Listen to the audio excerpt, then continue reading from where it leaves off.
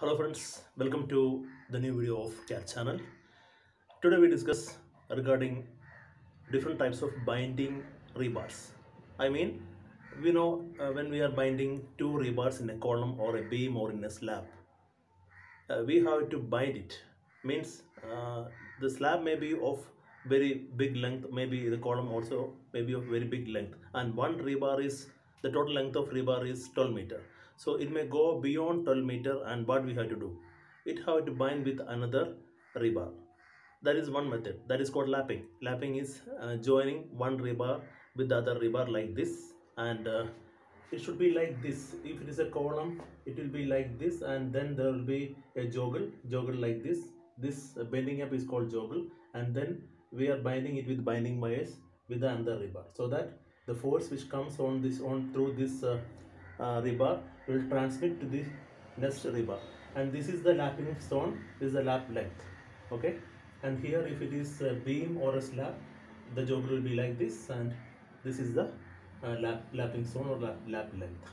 And this type of lapping we can do up to 12 rebars. Beyond that, recommends is better to transfer the force if we go for coupler or welding. The IS code says that if the bars beyond 36 we can go for welding. That's what the IS code says. And it says also says that for bars above 36 we have to go for a spiral binding. That is what IS code says. So let us now discuss with three types of binding. One is lapping.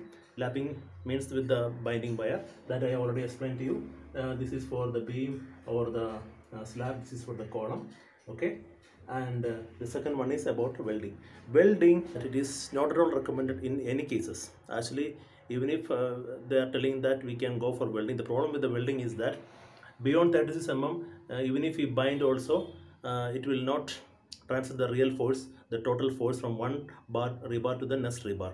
So if it gets welded, it says that it can transfer, but it cannot transfer, because once there is some kind of a transverse force acting on the rebar, the area where the welding is done, it is the property of that particular area, the property of the steel, the property of the reinforcement bar of that particular area is already lost because of welding. The property like ductility, the tensile strength, everything will be lost because it is being welded. And if we have to go for a welding, we should use gas pressure. And if we go for the gas pressure, then it is high expensive. So and also again I say that if it is welded, the property gets lost, and once if there is an earthquake or anything happens, then the first part in the steel bar to have a break or a crack is the area where the welding has been done. So never go for welding in your rebars in reinforcement, even if it is column or in a beam or in slab. And also the cost wise also, the welding part is higher when comparing to the next part that I am going to say regarding the coupler or reducer. And the coupler or reducer, you can see this is a horizontal bar, this is a horizontal bar. It is being joined with a coupler, and this is a vertical bar joined with another coupler. So if the coupler acts as a binding, as a joint which joins the top bar with the bar which is below. So there are two types of coupler. Threaded coupler is the common thing that we are using. So first we say about threaded coupler. So in the threaded coupler, when we are going to use, we have to make threads on the rebar first. On two rebars we have to make threads by the threading machine, and then we have to rotate the rebar and fix it with the coupler in between, so that there will be threads inside the coupler and also along with the rebar. So we have to join with the coupler, so that the main advantage is that once the force acting, which if it is in column, force will act from the top, and it is directly transferred to the column below, because there is no staggered joint. If it is a lapping, it is a staggered joint. So of course the full load which comes on the top will not transfer to the downside, but since this is just a coupler, the full load will transfer as it is to the downside. That is the main advantage of coupler. And Another advantage of using coupler is, apart from this lapping, there will be enough space between the bars. If it is a lapping zone, then already there are two like this. There are two bars coming, so if there will be another bar coming here, the inner space between these two bars will be very less. And if the vibrator needle is not going into that thing while we are doing the vibration, there will not be any concrete present at that particular point, so it will add to the honeycomb at that if it is a column. So even if we do a portion tapping also, vibration also, but it's very less chance for the concrete to go inside this area if it is a lapping. But if it is coupler, if we are providing, there is no problem with the space in between, and we can ensure that enough concrete is being added into the space between the bars. So this is the advantage of using coupler. And also the expense also, if it is beyond 16 bar, the providing of lapping is actually not economical when comparing to the cost of the bar in that lapping zone. When comparing to the cost of the coupler is less expensive when compared to the lapping length rebar.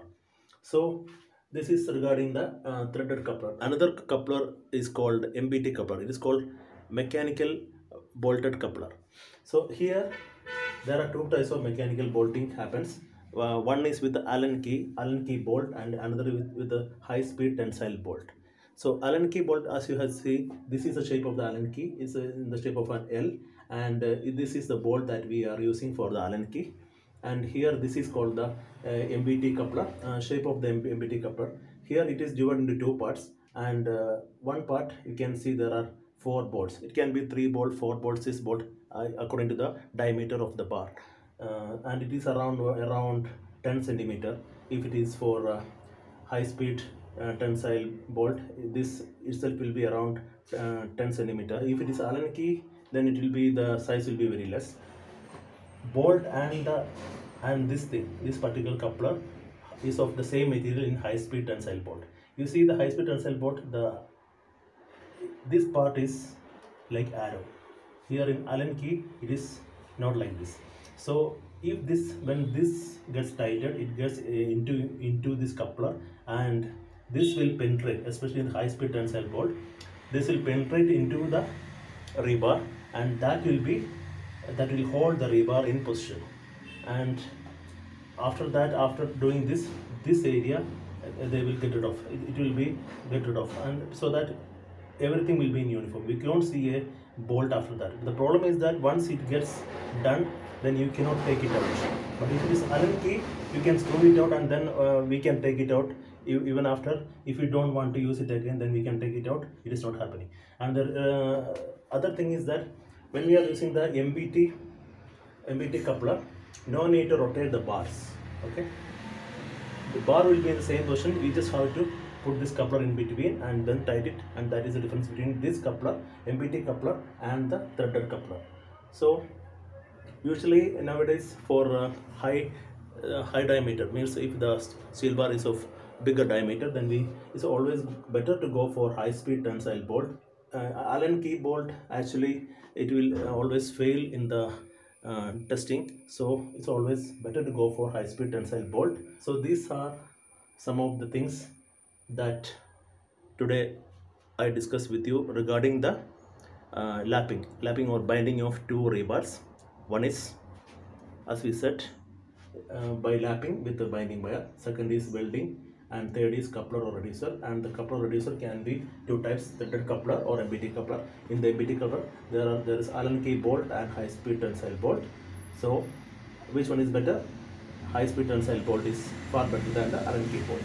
So hope today's video you gain some knowledge regarding the binding of rebars. So we will meet in another video with another subject. So please subscribe, share and like if you like this video. Thank you very much.